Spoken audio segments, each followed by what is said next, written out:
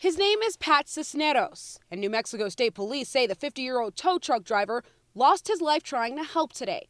His longtime friend and boss, Gerald Madrid, says he wasn't surprised by his efforts. Pat was kind of rough and gruff type of guy, but he had a soft side to him. Here's what happened.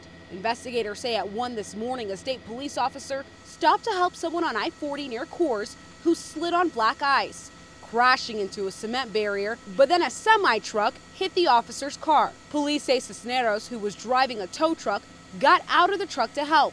But then another commercial motor vehicle approached the scene and struck the tow truck driver along with the state police vehicle a second time. And then 2 more semi-trucks crashed, causing a 6-vehicle pileup spanning 2 miles.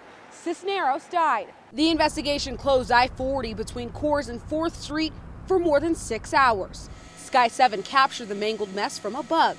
You can see Cisneros' tow truck being hauled off. I wouldn't have recognized our truck unless I saw the decal on the door that said Madrid Towing. I mean, the truck was that mangled up. Just look at the truck before the crash. The tow truck, of course, is replaceable. Pat's not, and he's no longer with us. In Albuquerque, KD Mush, KOAT, Action 7 News.